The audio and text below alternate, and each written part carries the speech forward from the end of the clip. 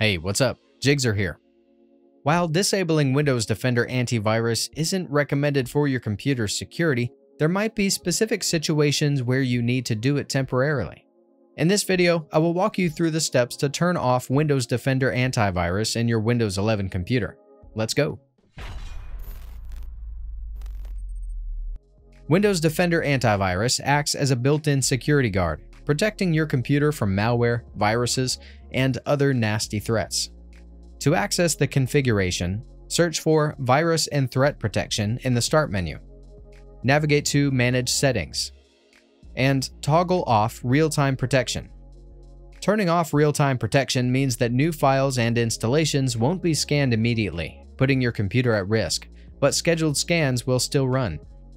As an additional note, installing a compatible third-party antivirus program will automatically disable Windows Defender Antivirus. That's it. If I could help you, feel free to give this video a thumbs up and don't forget to subscribe. Leave a comment down below if you have any questions. See you next time. Bye.